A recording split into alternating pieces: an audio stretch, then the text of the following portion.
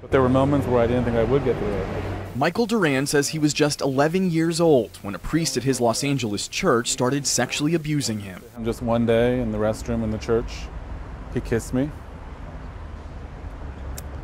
And over the course of 2 years, it escalated into much more. The LA Archdiocese, the largest in America, has agreed to pay nearly $10 million to Duran and 3 other accusers.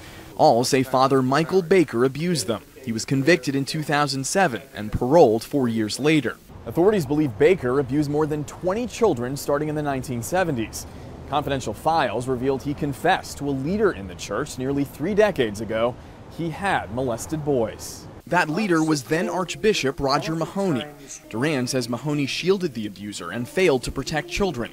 He retired as Archbishop in 2011, but went to the Vatican to vote for a new pope. Cardinal Mahoney has apologized for his handling of the abuse scandal and says the Archdiocese has made extraordinary efforts to change. We're one of the safest places for children and youth. All we've done over the last 12 years plus, what else is there that hasn't been done? Michael Duran says Mahoney deserves to be in prison. Had he got me the help that I needed, almost 30 years ago, my life would be a little different.